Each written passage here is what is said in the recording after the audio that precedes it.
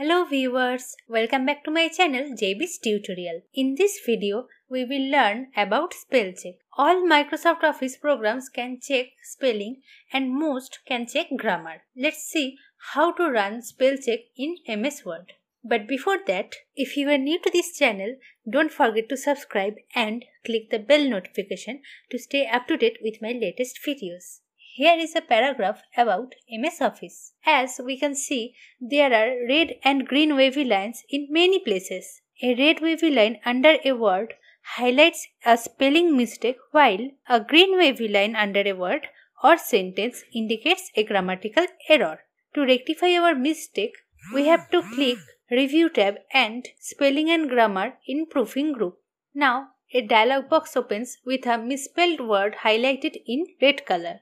Select the correct word from the suggestion box that appears and click on Change to correct the mentioned word. Click on Change All to correct the mistake in the whole document. Click on Ignore Once if the correction is not required. Click on Ignore All if the correction is not required at all in the whole document. Click on Add to Dictionary to add the word in Dictionary of MS Word.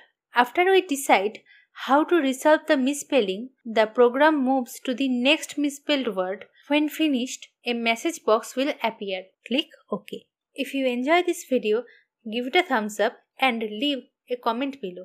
And don't forget to subscribe.